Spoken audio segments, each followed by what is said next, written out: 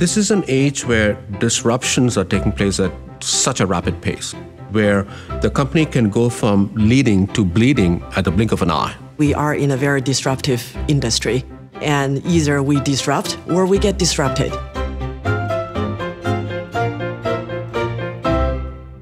Almost all solutions to problems out there have a technology base to it, and it is the CIO who has to be leading the charge in terms of coming up with innovative solutions. The CIO program is geared towards making the CIO's office more proactive rather than reactive, towards CIOs leveraging technology to drive change across organizations. What we want to do is to have everyone see the CIO not as a cost center, but as a solution center.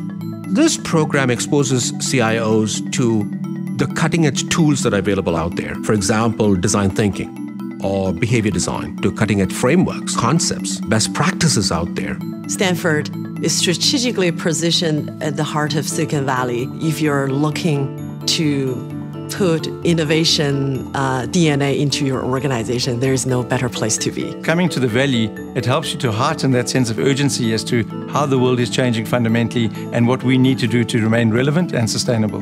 One of the great aspects of this program is that we have time for discussion so that others who have similar problems can learn from one another.